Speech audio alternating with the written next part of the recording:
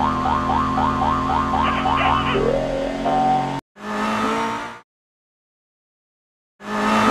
end of the first full day of driving, no, it's pretty uneventful and pretty boring stuff. No, I'm joking. I'm looking forward to going inside and hearing all the stories of all the war wounds and the little adventures that everyone's had today. A little bit tired now. We had a really long run. A little bit disappointing in Belgium.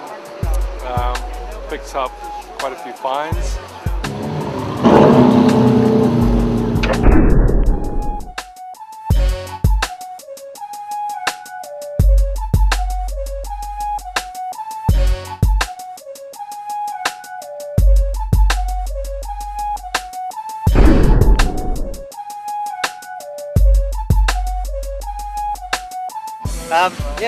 Europe went very well. We even managed to beat, of course, Enzo Ferrari, which was the purpose of the exercise. So we're proud of ourselves there, and didn't get stopped too many times by men in uniform.